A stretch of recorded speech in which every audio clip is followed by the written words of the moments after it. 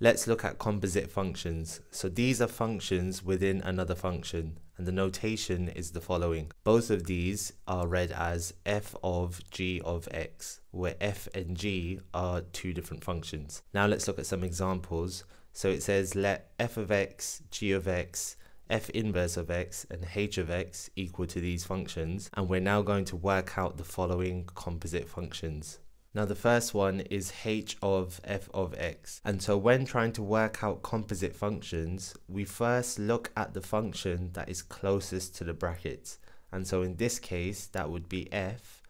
We then insert that into the outer function h, and then we can work out our composite function. We could rewrite this as h and then in brackets f of x, and so the idea is that if we look at h of x, the input here x has now been replaced with f of x, and so we work this out in the following way.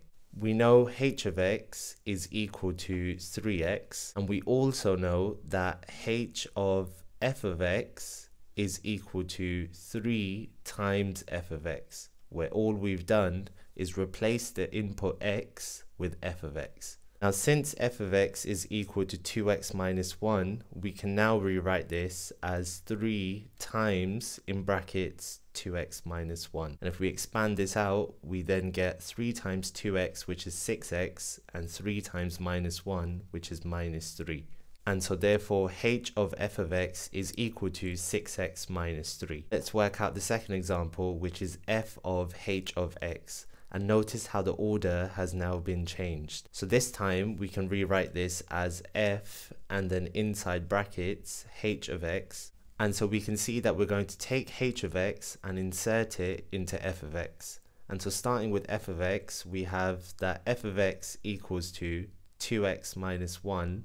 And now inserting h of x instead of x, we would have f of h of x, which equals to 2 and then multiplied by h of x and then minus 1. And since we know that h of x is equal to 3x, we can now substitute this in to give us 2 times 3x in brackets minus 1. And so 2 times 3x is equal to 6x and then minus 1 on the end. And so notice how h of f of x and f of h of x are the same functions in a different order, but they give us different results. And this is often the case with composite functions when we change the order of the functions. Now let's look at g of h of x. So again, this can be written as g and then inserting h of x inside. And so we're going to start with g of x, which we know is equal to x squared plus 3x.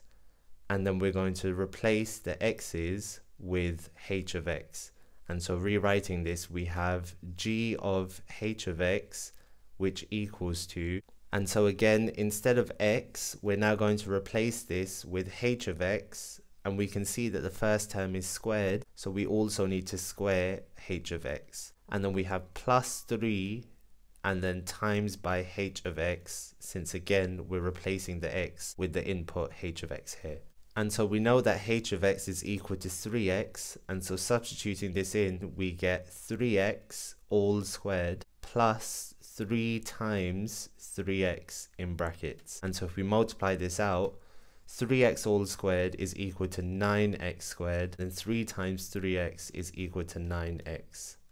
Now let's look at f of x. So this can be written as f and then inserting in f of x inside. And so working this out, we'll first start with f of x, which equals to 2x minus 1. And now we're going to replace the x with f of x again. And so we get f of x, which equals to 2 times f of x minus 1, since we replaced the x with f of x here. And since we know that f of x is equal to 2x minus 1, we can now substitute this in to give us 2 times in brackets 2x minus 1, and then we have minus 1 on the outside. Now multiplying this out, this gives us 2 times 2x, which is 4x, and then 2 times minus 1, which is minus 2, and then we also have the minus 1 on the end. And so collecting like terms, this becomes 4x minus 3. Now let's look at f of f inverse of x. So this can be thought of as f of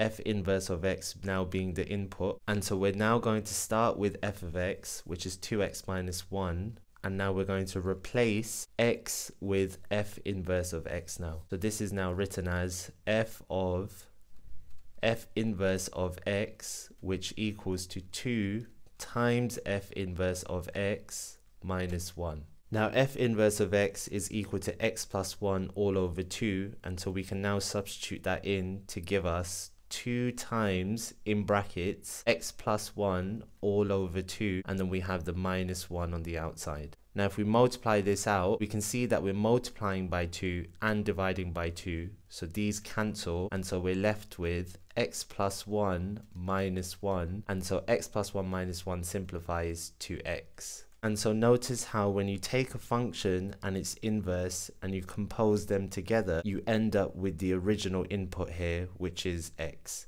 And if we were to change the order of this, we would still get the same result. Final example is to work out f of g of h of x. So this is 3 functions composed all together. So again, we'll start with the innermost function, which is h, since it's closest to the brackets. Substitute that into g of x. Once we've worked that out, then substitute that result into f of x. Let's start with g of x. We have that g of x equals to x squared plus 3x. And now we're going to replace the x with h of x to give us g of h of x, which equals to h of x all squared plus 3 times h of x. We've worked this out before in the third example here. Our result was 9x squared plus 9x. And so this equals to 9x squared plus 9x. Now going to take all of this and then substitute it into f of x. So if we start with f of x, we have that f of x equals to 2x minus 1, and now we can substitute this result in to give us f of g of h of x, so we can write that in brackets, and this would be equal to 2 times g of h of x minus 1. Since we know g of h of x is equal to 9x squared plus 9x, we can now substitute this in to give us 2 times, in brackets, 9x squared plus 9x, and then closing the brackets we have the minus 1. We now expand this out, we get that 2 times 9x squared is 18x squared, and then 2 times 9x is 18x, and then we have the minus 1 on the end. This is equal to f of g of h of x. That is how you work out composite functions.